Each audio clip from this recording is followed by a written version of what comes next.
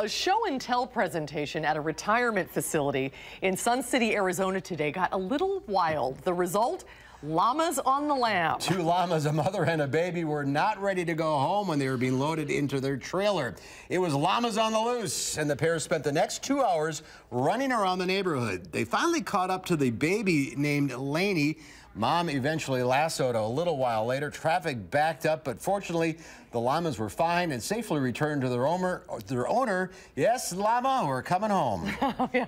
It's been puns and headlines aplenty. I'm glad they're safe because they were running through traffic. Well, I wish you could have seen the newsroom too when this, because all of the channels carried this live, and we were all riveted. You don't see that very often. No, luckily it had a happy ending, so that's good.